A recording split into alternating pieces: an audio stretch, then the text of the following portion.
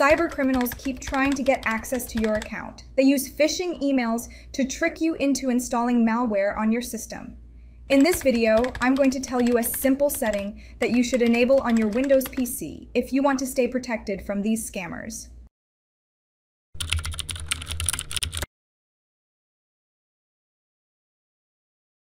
Online fraudsters send you trick emails like you have got a contract or something like that, which gets you intrigued, and then they send you another email with an attachment specifying about that contract.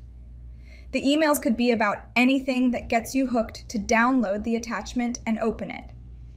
The target of these emails is simply to gain access to your computer or collect data from it, such as your login credentials or your bank details. So you have got to be very, very careful when responding to such emails, because these types of emails are phishing emails trying to get your attention so that you download their attachment and get infected with the malware or ransomware. When you download and run them on your PC, you are done.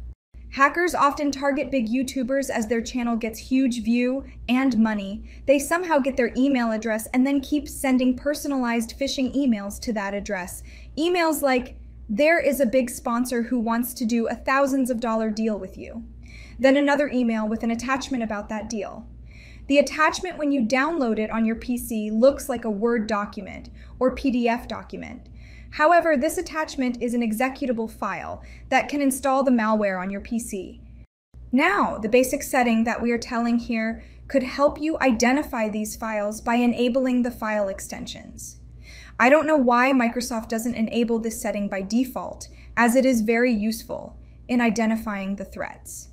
It could be because they want the file names to look good, and the extension name is possibly ruining the look. But here the look doesn't much matter. They should enable the file extension view by default. If it is enabled, you can know by just looking if it is a Word file or PDF file or a malware executable file. Here I have a bunch of malware that looks like PDF and Word files. The hackers simply changed the logo of the file to look like a normal file. That's how you got tricked. If we look at the file names without their extension, they look like normal files. But with their extension, you will see they are executables. That's how you can identify the threats and then delete them immediately. As an alternative, you can right-click on the file and select Properties. Then here you can view the actual file extension. However, you cannot do this for every file, so you will have to enable the file extension option from the File Explorer. So whenever I install or reinstall Windows, the first thing I do is enable the File Extension view. So here is how you can enable it. If you are on Windows 11 File Explorer, click on the view, then hover the mouse over Show and select File Name Extension. If you are on an older File Explorer, click on this three-dot menu and select Options. Go to the View tab, scroll down, and here find the Hide extensions for known file types. Deselect this option, click Apply, and OK.